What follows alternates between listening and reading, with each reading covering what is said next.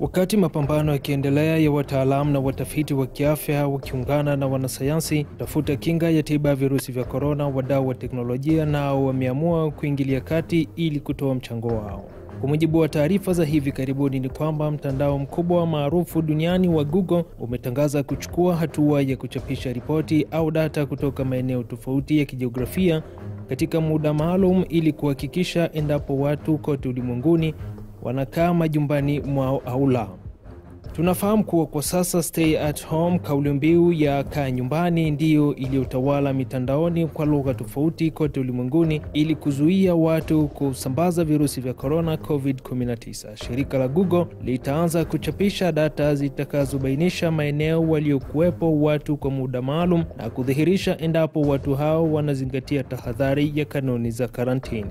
Kama tunavyojua, katika muda wa hivi karibuni Google imefanikiwa kujumuisha mfumo maalum wa ukusanyaji data za watumiaji wa mitandao na kuwezesha kufuatilia harakati zao kwa lengo la kurahisisha ushawishi wa matangazo ya bidhaa tofauti. Kupitia mfumo huo pamoja na applications za simu muhimu za usomaji ramani kama vile Google Map, Google itaweza kukusanya data na kuchapisha. Kwa kifupi, endapo wewe ni mtumiaji wa mtandao, basi fahamu kuwa Google inaweza kuchapisha mambo mawili yafuatayo. Moja, sehemu maalum ya kijiografia uliokuwepo kwa kipindi fulani. Na mbili, ni sehemu maalum ya kijiografia ulizotembea na harakati kwa kipindi fulani.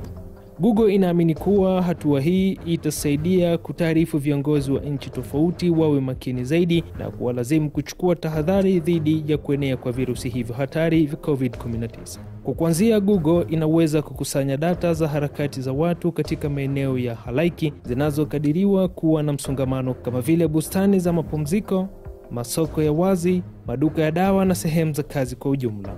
Hata hivyo, kwa kuzingatia haki za siri na utu binafsi, Google haitochapisha na kubainisha waziwazi majina ya watu wala majina ya sehemu waliokuwepo. Badala yake watachapisha ripoti ya eneo la kijiografia kwa ujumla bila ya kutaja eneo husika. Kupitia mfumo huu mpya, Google inatarajiwa kukusanya data za nchi takriban 131 kote ulimwenguni. Je, wewe unaonaje kuhusu hatua hii? Shirika la Google linadai kuwa ni mojawapo ya hatua zitakazosaidia kukabiliana na corona kwa kuwa watu watalazimika kuchukua tahadhari zaidi na kuzingatia kanuni za karantini. Je, wewe kwa maoni yako unasemaje? Tupia komenti yako na usisahau pia kusubscribe channel yetu, kwani huo ndio mchango wako kwetu.